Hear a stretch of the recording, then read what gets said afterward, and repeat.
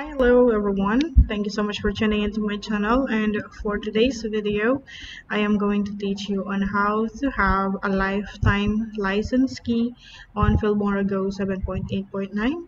So my name is Faith, and if you're new to my channel, please subscribe to my channel for more videos like this and for more tutorials about Filmora Go and OBS. So without further ado, let's start now and let's go to my screen. Okay, so we are now on my screen. So as you can see, if you will see the register here, it's unregistered. So we will register it first. So the first thing that you will do is to go through your Drive C. So, step one, go to Drive C, and then how are you going to do that? I open any folder like this. I will open this folder and then go to this PC and then right click the Drive C and then open, and then under Drive C go to Windows and then right click and then open, and then under Windows you go to System 32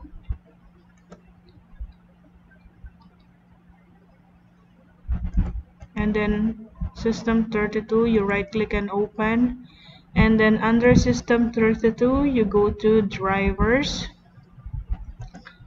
and then right click and then open again, and then under Drivers you go to etc and then right click and then open.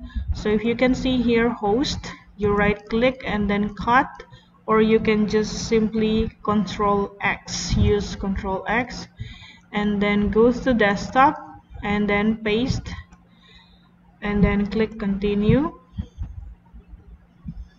and then we will right click the host and then open it with the notepad, click OK. So under this one, go to the bottom part, enter, and then you copy and paste this one. So 127.0.0.1 platform.wondershare.com. So I will paste this on my description box and then paste it here on the host notepad.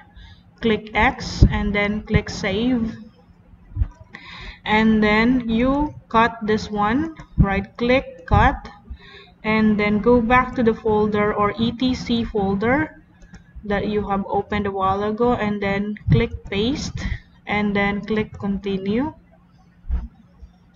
and then close it now, and then let's go through Filmora Go 7.8.9 and then click register, and then copy and paste any license key here.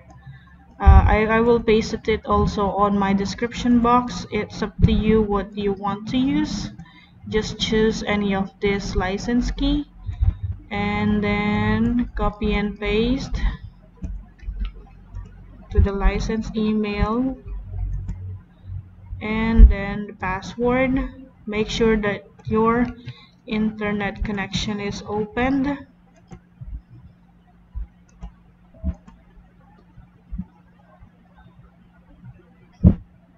and then click register. Okay, so as you can see, Wondershare Filmora has been registered. Just click OK. And then if you will see here register, so it's already blackened or you cannot put anything, so it means to say it has been registered. So let's try it and let's export a video, like for example this one, and then click the plus button.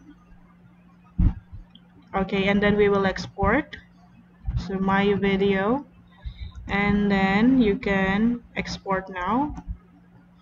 So as you can see, it's not asking me anymore about the license key because it has been registered.